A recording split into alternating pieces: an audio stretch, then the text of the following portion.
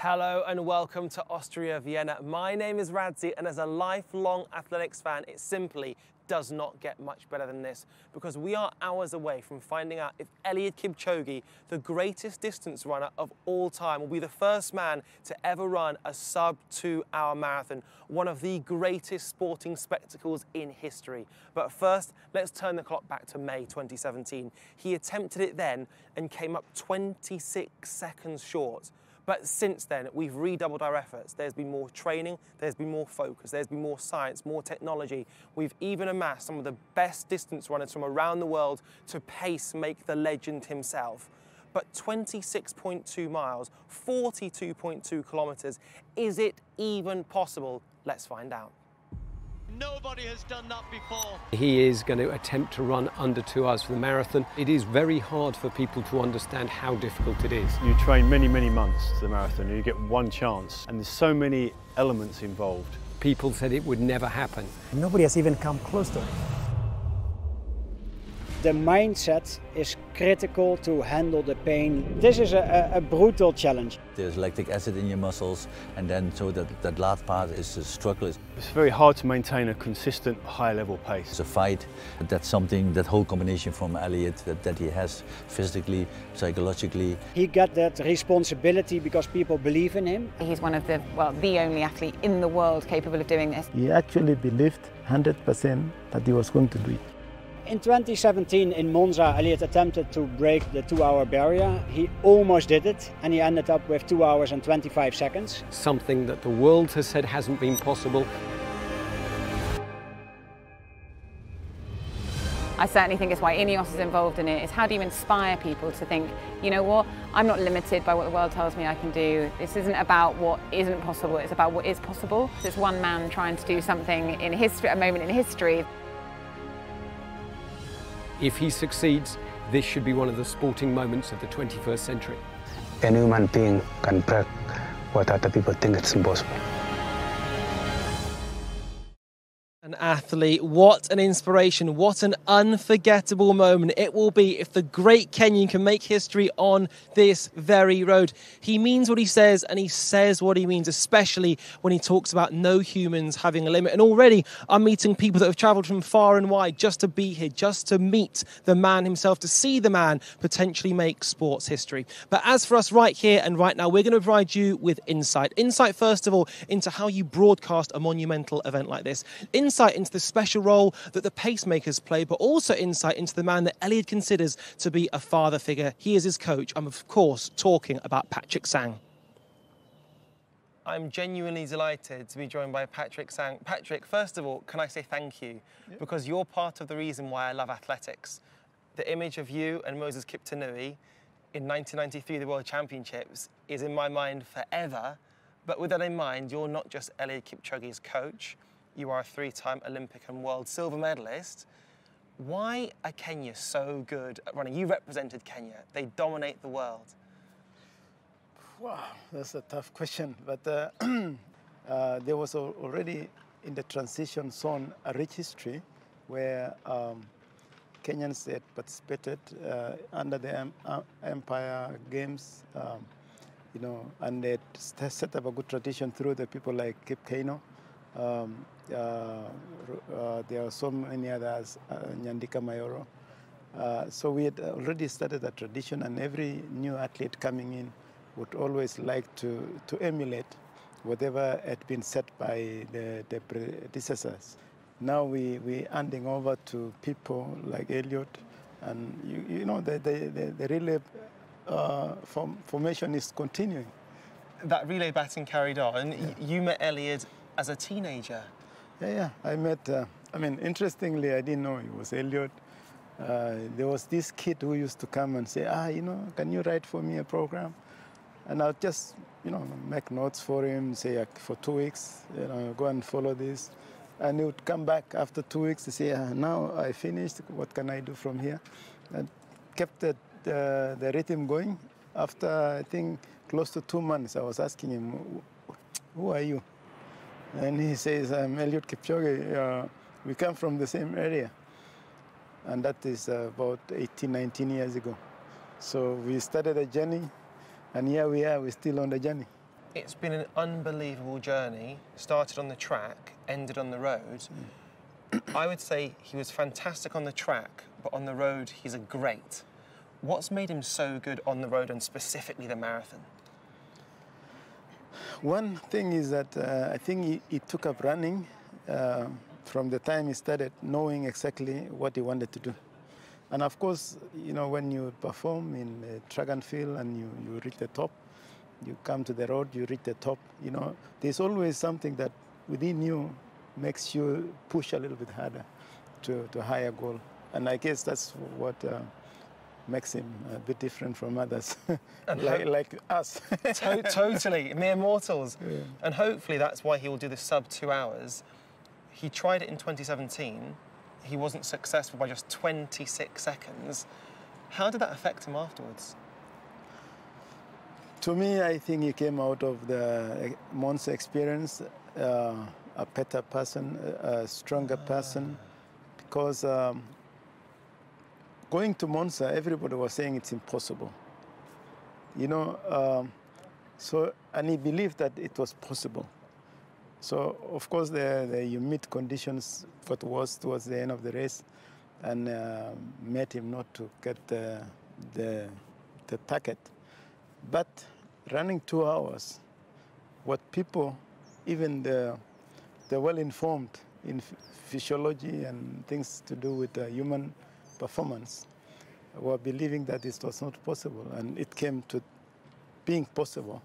I think left him coming out of that battle zone, yes, if I may call in quotes, a better prepared person, a more stronger person. Patrick, thank you so much for your time. And for me, as a lifelong athletics fan, this is as big as it gets. But the question that really only Patrick knows the answer to is, how is he going to do it?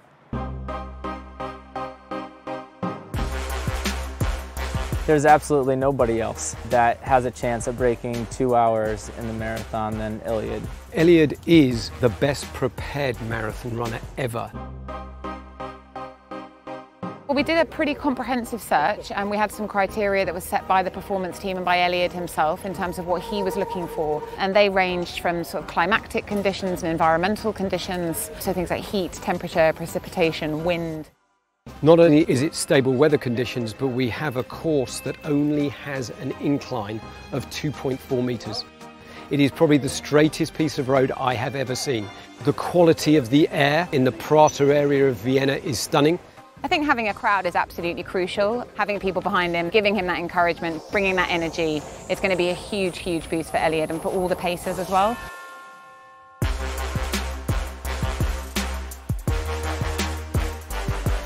We've worked intensively over the last 6-7 months to ensure that we have every element covered. We have the pace car, which sets the pace for them. We have lasers beamed onto the surface of the road, so it allows them to maintain their stable position. Well, the challenge is that ultimately we're trying to control very heavy cars to deliver an incredibly precise pacing profile. The athletes behind it perceive that it's a natural acceleration pattern. The pacemakers are critical for Eliud to run as fast as he needs to. They maintain the pace for Eliud all the way from the start until the finish. Every lap he's also going to rotate the pacers twice. The pacing for the marathon, we are looking at one constant pace all the way through, from start to finish. That will be a 250 pace per kilometer, so 21 kilometers per hour. He will start in that kind of pace and try to hold on till the finish line, and if all goes well, maybe increase a little bit the last kilometers. How much he consumes is actually closely monitored by his nutritionist, who will actually be here and will be measuring every time that he takes something from his water bottle and tosses it. They will actually pick it up so that he can weigh it and know how much that he consumed and then manage his intake. He'll receive his drinks from a bike rather than taking them from a table as we'd normally do. Team is so important in this. He surrounds himself with the best athletes, the best nutritionists, the best psychologists, the best training partners. To be honest, he's probably the most mentally strong endurance athlete that I've I've ever seen. He really believes that he can do anything. Science is wonderful, but is supporting the desire and the heart. Without desire and heart, you don't go anywhere.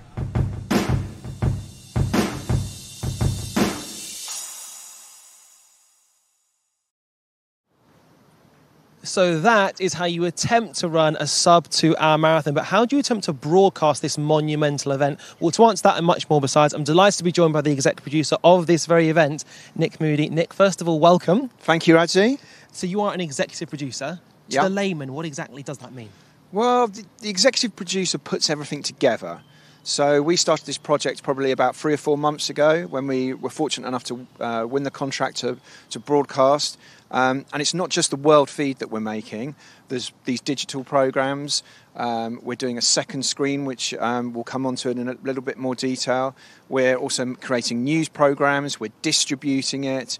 And we're actually making the program as well. And a numerous amounts of feeds that are going to be coming out from today. And this is a really special event, and it takes a lot of planning. So there are a lot of people behind the scenes that right now. Right now. You've pulled me out of the rehearsal to come out here. So yeah, look, it's a lot of fun. But the executive producer kind of oversees everything, has a vision about what the program should consist of, puts together the talent. So it's my fault that Radzi's here. Puts together the commentators and really has the vision about how the program should come together, works with the race organisers, and there are quite a few challenges along the way because for this event, performance is key. Performance comes first. Yes, and that's very, very important. But you say the word challenge. What type of challenges do you have to face? Well, we came out for a test event at the end of August, and we have to be very considerate of what Eliud wants to do, what the pacemakers are doing. So we can't get in their way. We have to make sure that they've got enough space to be able to do everything they need to do.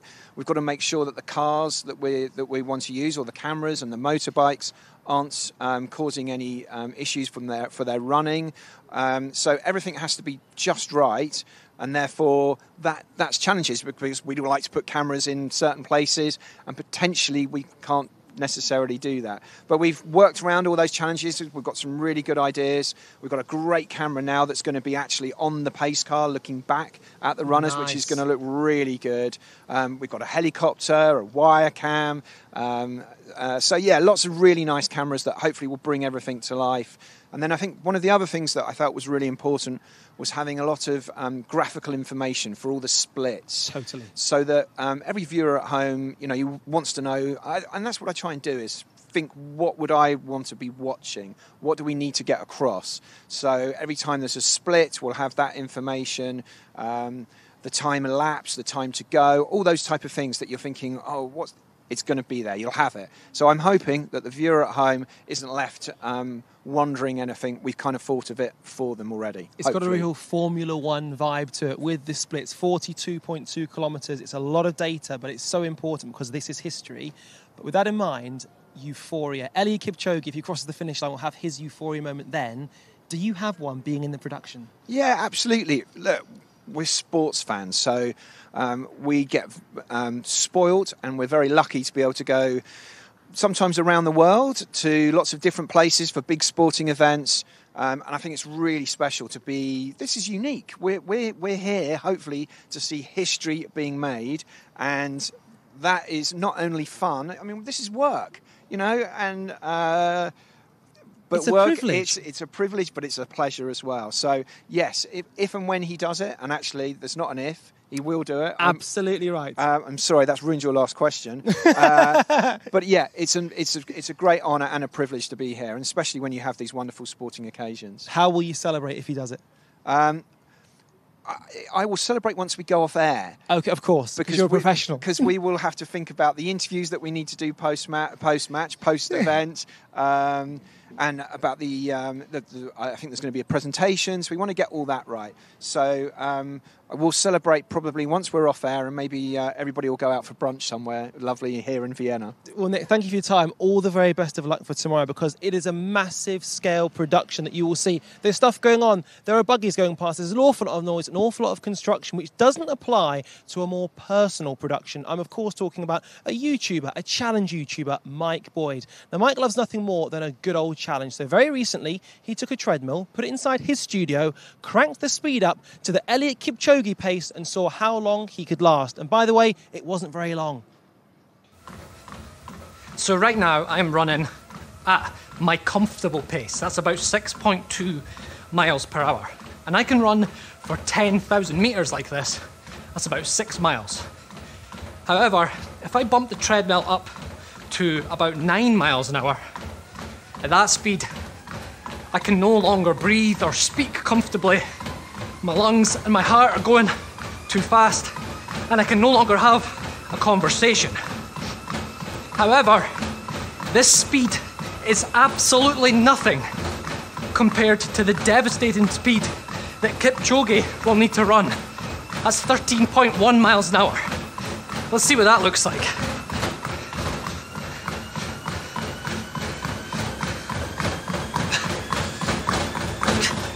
This is crazy!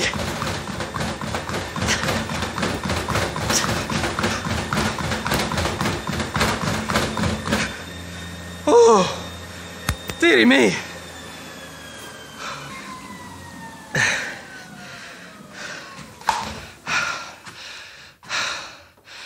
The man. Well, Mike's here now. He's caught his breath. How was it?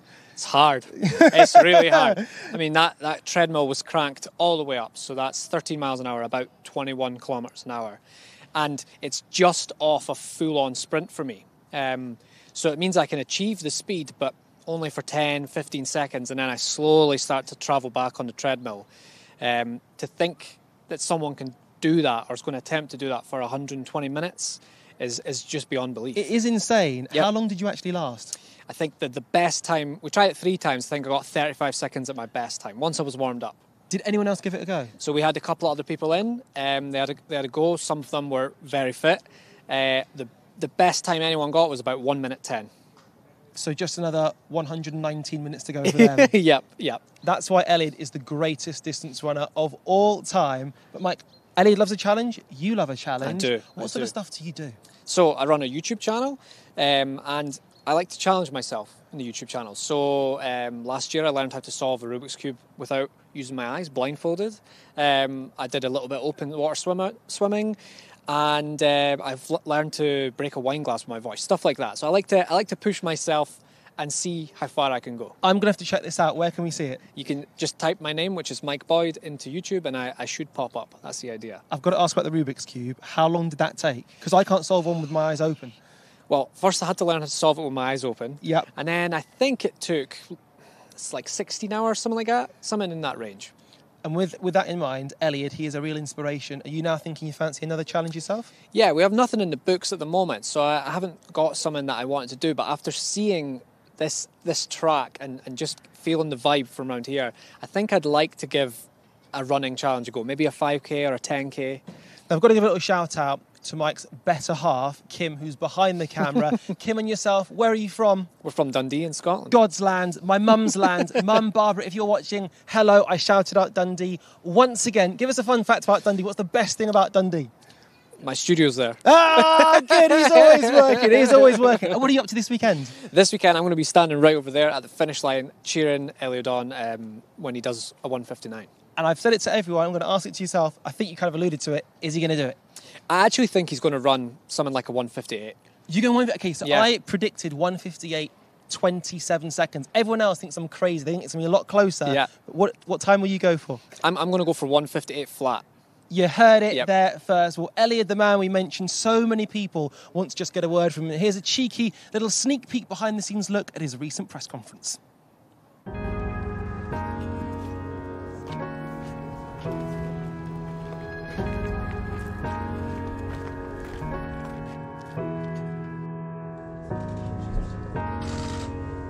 You know, in this world, there is nothing called 100%. Even the fastest car, you cannot say it's 100% when it's on the road. The tire might get a flat tire. But I can assure you that I am calm and I really looking forward for Saturday. Eliud Kipchoge, he's a man of few words, but each and every one of those words resonates right to the core. Now, one thing he's been talking about is the very important role that the pacemakers make. Now, earlier on today, I got to speak to Jakob Ingebrigtsen. He's 19 years of age. He's a Norwegian middle/long distance running prodigy. He's unbelievable. Double European gold medal in 2018. The world really is his oyster. But before we hear from him, let's find out the special role that all the pacemakers play, because this is pacemaking with a bigger difference. Eliud's got an amazing team around him, an array of world-class pacemakers that have practiced to help him on this journey of 42 kilometres. Pacers maintain the pace for Eliud, but all the way from the start and to the finish. They are so instrumental in supporting Eliud in every step of the way. The interesting thing is that none of these runners would be able to maintain that pace, so they have to rotate in and out in order to support him. That just shows how fast he actually has to run. Every lap he's going to rotate the pacers twice. And so as he comes through the finish line area, he will have a new pacer group that rotates in and out, and so we have to do it quickly and efficiently. The pacemakers are of the world's best standard. We have a wide pool of around about 35 athletes. These are world champions, world record holders, Olympic medalists. Some of these pacemakers already train closely with Eliud and part of Eliud's team, so obviously it's about creating a team and people he's comfortable with. They have to be in tip-top shape, they have to have the right ability, and also Eliud has to trust them. Bernard Lagat is one of those athletes we've chosen as one of our team captains. Bernard's a world-class athlete on the track, and obviously now recently moved to run the marathon. He's an excellent communicator, very positive individual, very well respected as an athlete, and that's somebody that's important for us to be here, but also be a strong captain. I think one of the most important things is to make sure that the pace is going the right way and make sure that the transition later on when other groups come in is going to be smooth as possible. We want to make sure that when Eliud steps in that starting line, he will be confident because he looks in our eyes that my pacemakers are also confident and they are ready to help. Eliud has to believe he can run sub 2 hours, and he does. And the pacemakers are there and they believe he can do it as well, and they're there to help him to achieve that. That's what he will come here with in October, with that positive state of mind to run inside 2 hours. And we're joined by one of those pacemakers now, double European gold medalist Jakob Ingebrigtsen. How are you, sir? Doing good, how are you? I'm very, very well. You're just hours now away from pacemaking Eliud Kipchoge. How do you feel about that? It's crazy to be a part of something this big. It's awesome to be here in Vienna, being part of making history. And for yourself, you're just 19 years old. What made you think, I want to do this? I don't know, it's there's something about the marathon distance. And with Eliud being so good and better than anyone has been before, I think it's fun for me as an athlete to see how he works and how the marathon works. I think there's a lot of things that I can learn going into the marathon, maybe in the future for myself. But also to be a part of seeing how fast a human can run in that event. So we think about you, we think about the 1,500 metres and the 5,000 metres, not the marathon distance. So how far will you be running? I think I'm going to be one of those who's going to run the furthest. So I have I'm going to repace him 2 times. Okay. 2 times about 5 kilometers. So it's going to be tough even for me. It's really fast, and I think it's going to be fun to see how fast he is actually running, and for 42 kilometers, it's crazy. Do you think you'll be nervous beforehand? Yeah, because it's so big. I know that Eliud this is really important for him and for a lot of people. So For us pacemakers, it's important to not be stumbling around and ruining anything. So, and at the same time, we have to make sure that he can run as fast as possible. From a technical standpoint, normally if you're racing, you run as fast or as hard as you want. Even if you're training, you're in charge of your own split. But this time, you're running at exactly the pace that they want you to run at. How much of a challenge is that? It's really challenging, at least when you're outside. For us in our training, we do a lot of training on treadmills. So we used to kind of put on the pace and then just keep on going. But I think for many athletes, it's a struggle to know the exact pace, because there's always ups and downs and bumps in the roads and everything. Here, there's really flat and everything is perfect. So it's something to look at, and it's going to be exciting to be part of that. Does everyone speak the same language? Is there one language you all speak? No, it's. I think it's easy to communicate, because when we are so many runners at this level, we know when we have to communicate, we know what we're doing wrong. So it's easy to communicate, and everyone knows everyone. It's a running environment, so it's easy to talk to people. It seems to me that in most sports, people act as individuals, whereas in this, individuals are coming together.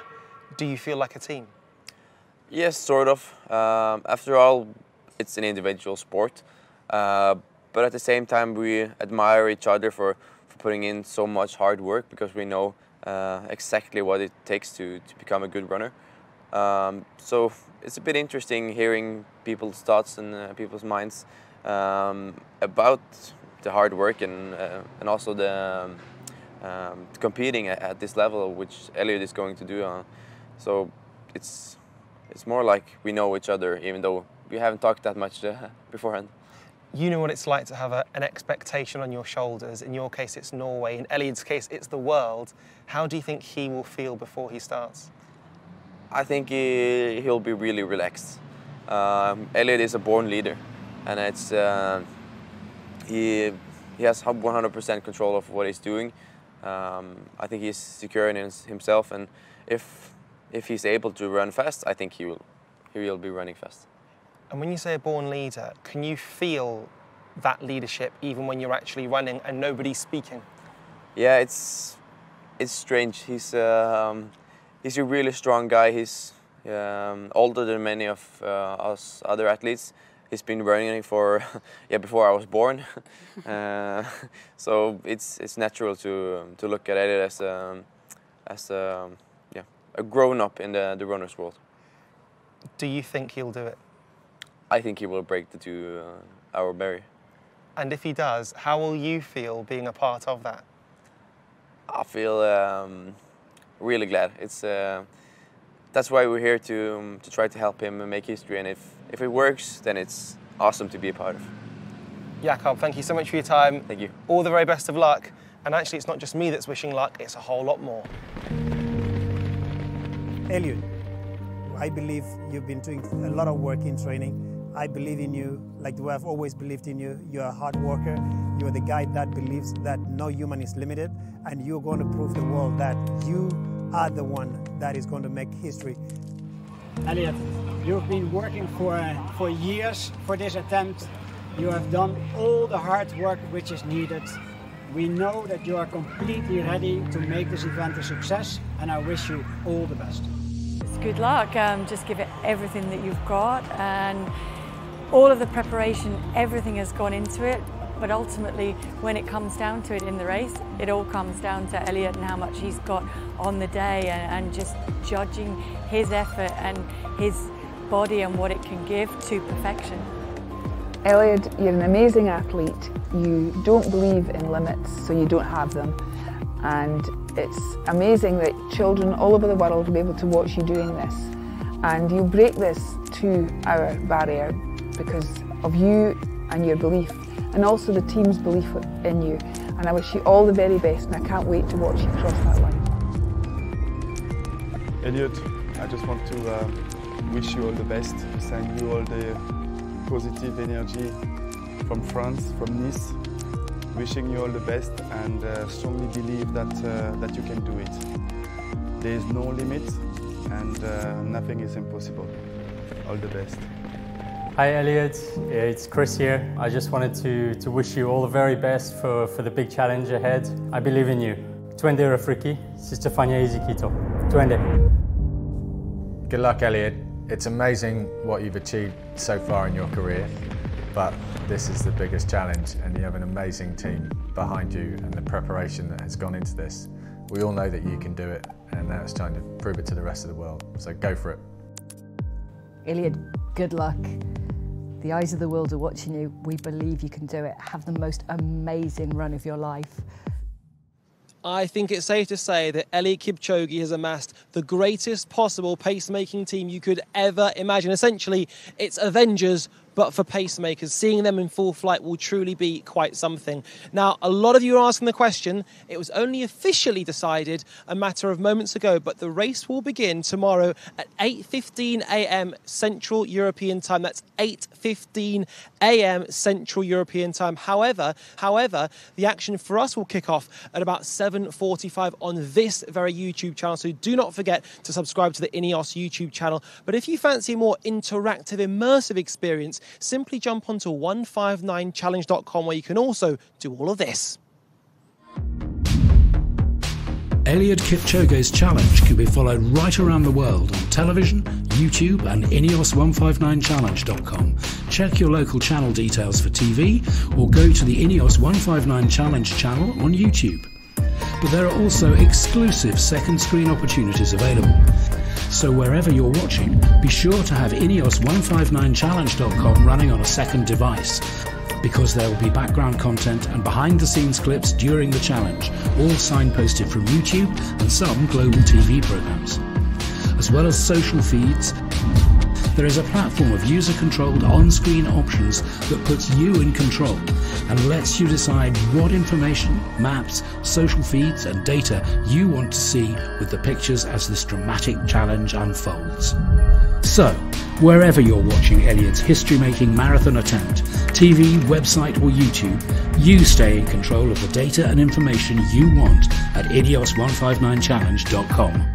No stone has been left unturned for this, I think it's safe to say. Just a reminder once again that you can watch the action live. It will begin officially. The race will start, the run will start at 8:15 a.m. Central European time. Do not miss it. We are talking about history. We are talking about a pioneer. We are talking not about medals or about winning or about being first, but we're talking about being the first. Eliud Kipchoge, the greatest distance runner of all time, is great. But can he become an icon? Make sure you watch it tomorrow. Thank you very much for watching. Good night, Vienna.